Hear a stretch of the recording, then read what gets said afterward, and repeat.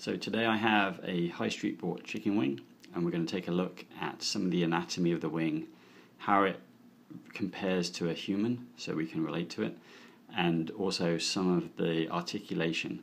So I'm interested in how some of the folding of the wing happens.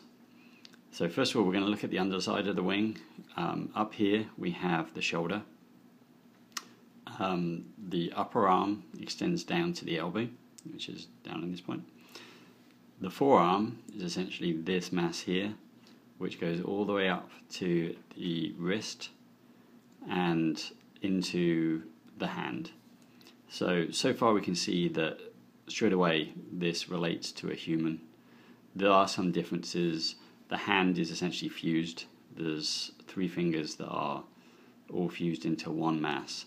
Still has a thumb, so the thumb is called the allula on a bird, and in this case you can still see the claw on the tip, so I think that's a defensive mechanism that they've maintained.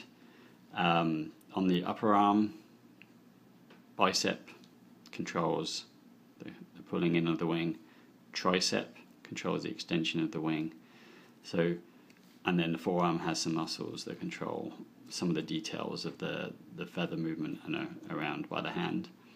So one thing to note straight away is a bird has a mechanism of making the wing slightly lighter by when the wing extends. You can see I'm just changing the angle at the forearm here, so this is controlled by the bicep and the tricep, but you can see that the wing tip is extending, so the hand and the wrist are flexing.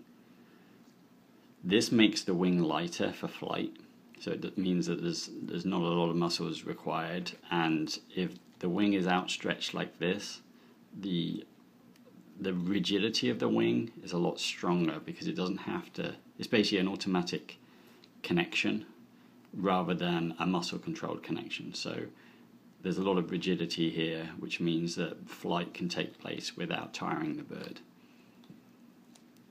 We're going to see along this back edge here, there's some skin, and the skin actually has some ridges along it. We can see that this is where the feathers on the primaries, so the primaries extend away from the tip of the hand.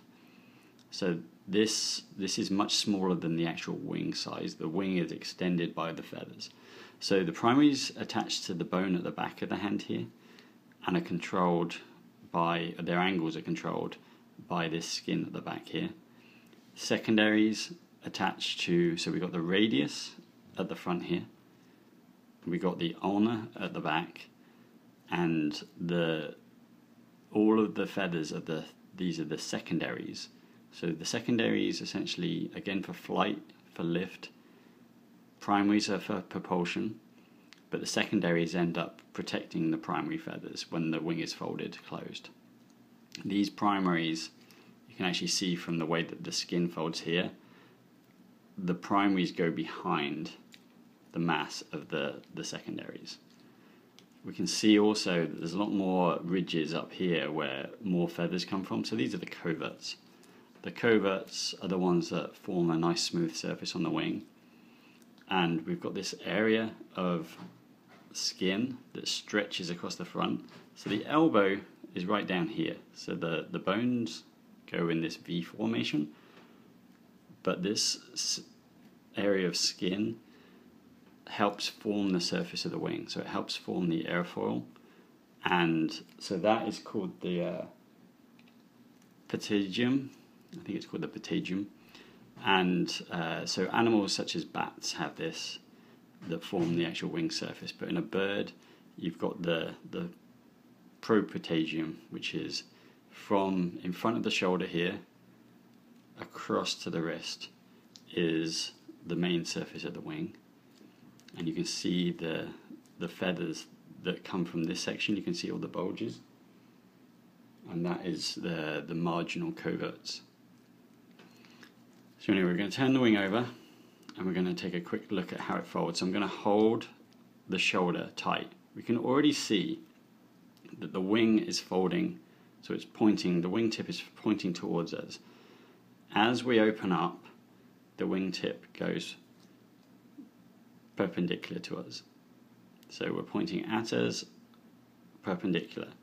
We're going to see not a huge amount of play in this elbow.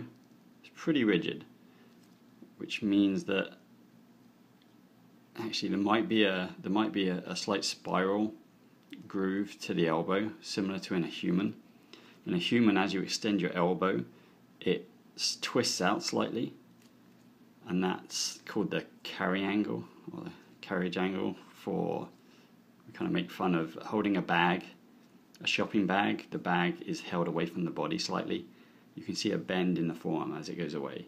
So I'm guessing that as this folds away, it stretches slightly more parallel, but as it comes across, we're coming across folding up tight. So on a bird, you're probably looking at that kind of angle to the body, and as it stretches out, it stretches flat.